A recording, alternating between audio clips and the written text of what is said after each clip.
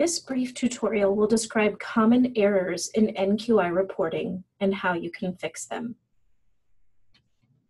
I want to start by reminding everyone that the improvement process is a marathon and not a sprint.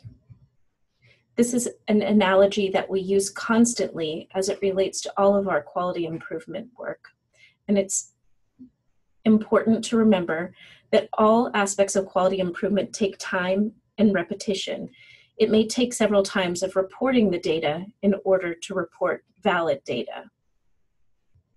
So the first common error that we observe in NQI reporting is that the number of unduplicated clients exceeds the number of visits. In this example, you can see that this school-based health center saw 527 clients during the 2017-18 school year, but they reported only one visit.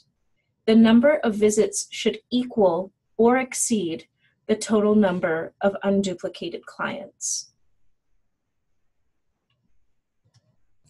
The second common error we observe is that the number of clients by gender and age do not add up to the total number of unduplicated clients.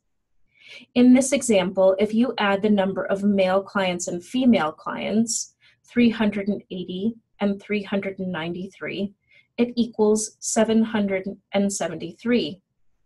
This does not equal 815, which is reported as the total number of unduplicated clients. Similarly, if you add up the clients by age, 9 and 764, it equals 773. These two numbers should also add up to 815. The third common error is that a record is missing clients by age data.